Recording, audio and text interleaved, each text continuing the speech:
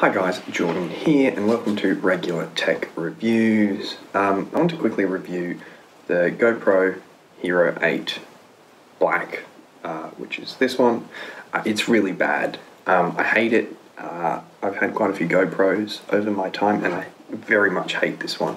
It's really annoying and it has all these little glitches and annoying things and it's just quite frustrating. Most recently I had a GoPro Hero Session, which is like the compact version of the Hero 4, and in terms of this one it's like 2 to 3 times as much and the improvements aren't that much. Sorry about the noises in the background, that was Ned eating his jumper.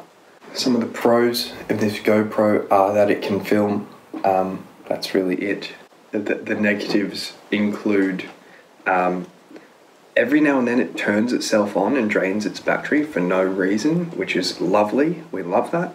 I've also noticed that the battery has seating issues, so like it's kind of like free floating inside there. So every now and then you'll have to like open this side thing and then just like push down the battery a bit and then close it again just to make sure that like it will turn on, which is a huge design flaw, because like to plug in to charge you need to open this. I hate that. That's great.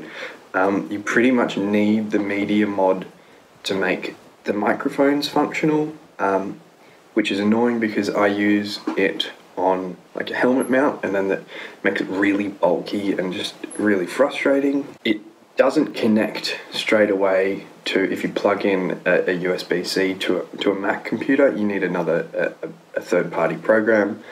So it has Mac compatibility issues, which is fantastic.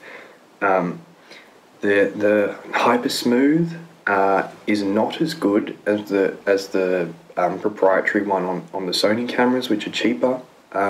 So that's annoying. And also, it has like when you're connecting to the app, it just is extremely inconsistent and often doesn't work. And yeah, it just has these weird connectivity issues in which you have to turn your phone off and on again for it to connect. And I've used the same app on the same phone on a number of different GoPros and it's all been fine until this one. And apparently on the forums people are saying, you know, they went and got a different GoPro, they returned this after speaking to GoPro support and they got another one and had the exact same issue.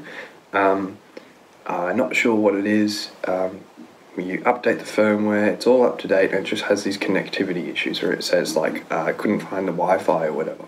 So I've seen a number of reviews about these bad boys where people are saying it's bad, but there are really quite a few issues with these things, and it's just annoying. They're really expensive, and the software on them is crap, and the design with making this battery just kind of like free float is horrible, and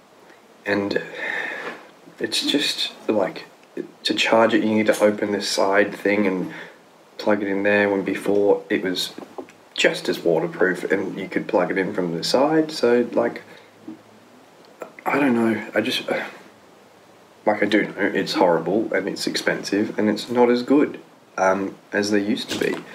So I probably wouldn't recommend getting one at all. Thanks for listening.